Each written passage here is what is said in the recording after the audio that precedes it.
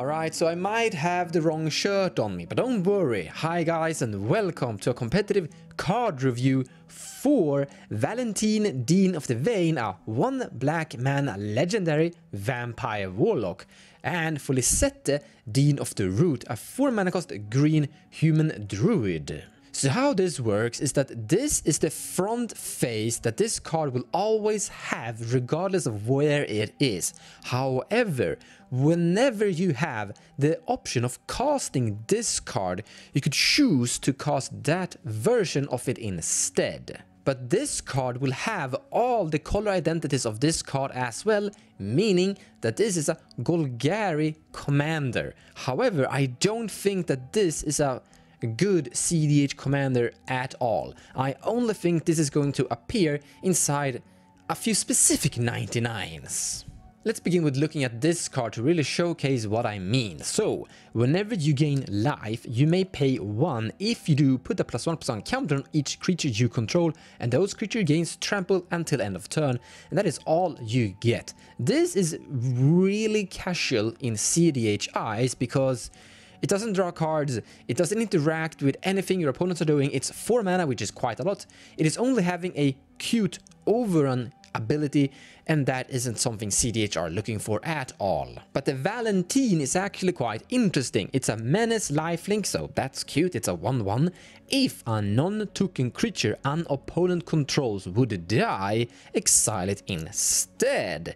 And when you do, you may pay 2. If you do, create a 1/1 black green pest creature token with whenever this creature dies, you gain 1 life. There is a bigger version of this, Unoffensive the Foremost, requiring Absan mana. 3 mana is quite a lot more compared to 1 black mana only. However, Unoffensive will exile every creature that hits the graveyard regardless of where they are coming from. Unoffensive is clearly better. However, 1 black mana only is definitely attractive. Let me show you a little bit why. Here we have Yuriko Tiger Shadow, and yes, I know, Yuriko aren't really allowed to play this thing because this has the color identity of a green. However, I want to make an example. Yuriko are looking for 1 CMC creatures that she can put into play turn 1, preferably a 1/1 flyer. Then attack with that, and on turn 2 activate the ninjutsu and gain some card value early in the game. And Valentin is spot on what Yuriko is somewhat looking for. It's a 1 mana cost creature with some form of evasion with menace, making it hard to block, and it is running around with a form of small interaction versus opponents. So I'm currently a little bit sad this doesn't work. It would be a good upgrade for Yuriko. So we need a commander that are interested in creatures that are usually hate bears that are attacking with some form of evasion and dealing combat damage to opponents. For example, Tymna. However, for Tymna to actually work, you have to have a color identity of green, so Tymna Thrasius. So this is a card for a Tymna Thrasius hate bear deck potentially. Or well, Tymna Tana could also work. But I would definitely prefer this within Tymna Thrasius because of Gaia's Cradle. So, the Valentin has an additional ability which I would consider a bonus cute ability in general. However, it does synergize with Gaia's Cradle.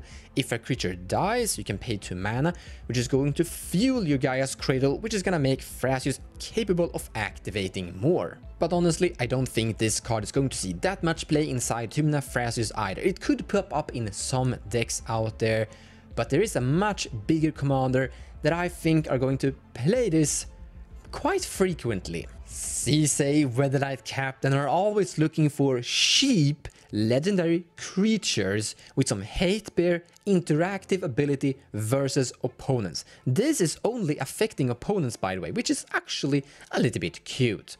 Now, Sisay are also always looking for all forms of legendary stuff on CMC 1, or well, CMC low would be the correct answer. However, CMC 1 are a rarity among legendary stuff.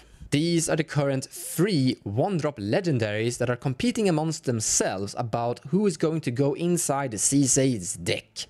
Now, there's a big debate between if Rhys the Redeemed or Oath of Nissa is the better one. Rhys will make Sisay into a 4/4 but doesn't really do anything, while Oath of Nissa, it will make Sisay only to a 3/3, which is fine, but also will draw a card. You could view this as a ponder of some sort. However, Valentin is actually interacting in a decent way versus your opponents, but also being that 1-drop legendary. But also, and this is actually really important, and this comes from a lot of experience playing sisay, that thing is black. Usually your legendary stuff are white, blue and green, and you want to reach the red and black a little bit more spread out.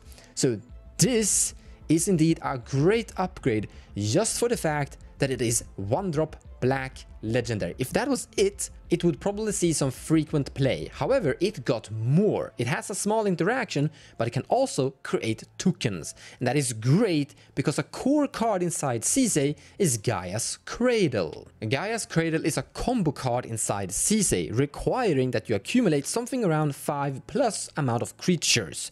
And this little hate bear that is producing pests, yeah, green and black pests, are helping you reach that combo potential. But in the end, this is what I think would potentially happen regarding this creature. I think a lot of sisay players are going to collect it, have it, but not really play it. Okay, a few people out there are definitely going to play it, depending on their metagame.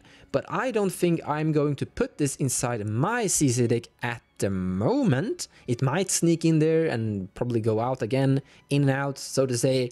The big reason is that this form of interaction is a little bit limited. It does interact with some dockside loops, or not really loops, but people are often getting their dockside killed so they can reanimate it for more value, and this Vampire Warlock will definitely fix that. But it doesn't do anything versus Underworld Breach, which is the big reason why you usually play Kunoros inside sisay.